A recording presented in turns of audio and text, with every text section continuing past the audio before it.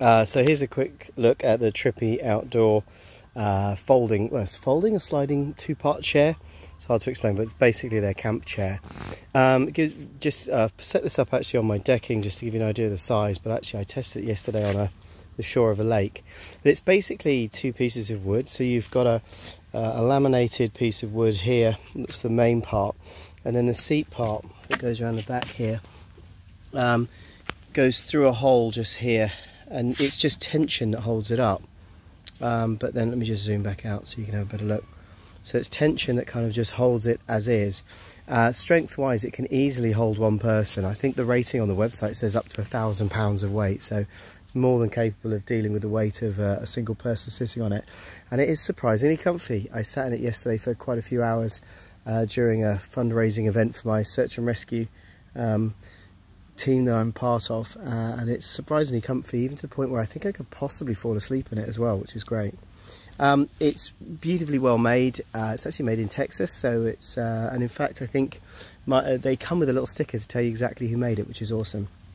And then when you're finished with using it, instead of these sort of folding type chairs, you simply slide this section out that way, and then round the back, he said, grabbing it, there's a little bracket here that holds it when it's deployed down like this, but also that same post here will then slide into that bit there.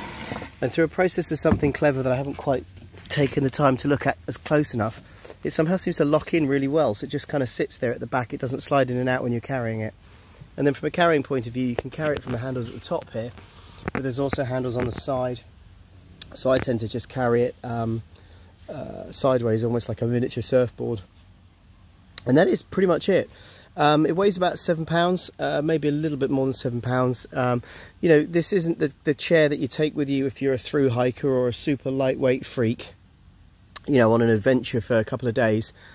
This is the chair that you take with you in the back of the car or the van or the truck, that, you know, you sit around the campfire and you're kind of camping out of your vehicle rather than camping out of a backpack. But it's a really nice piece of kind of, it's a really nice combination of kind of luxury for a seat. It's unusual, it's got this design element which I really love about it, and it comes in quite a few eye-catching designs. I've actually gone for the kind of big outdoorsy kind of design, and it sounds like a weird thing to say, but it's finished in a very translucent colour, so you can still see some of the grain coming through, and it's finished, the outer coat is some kind of satin sort of varnish or finish, and it's just really nice.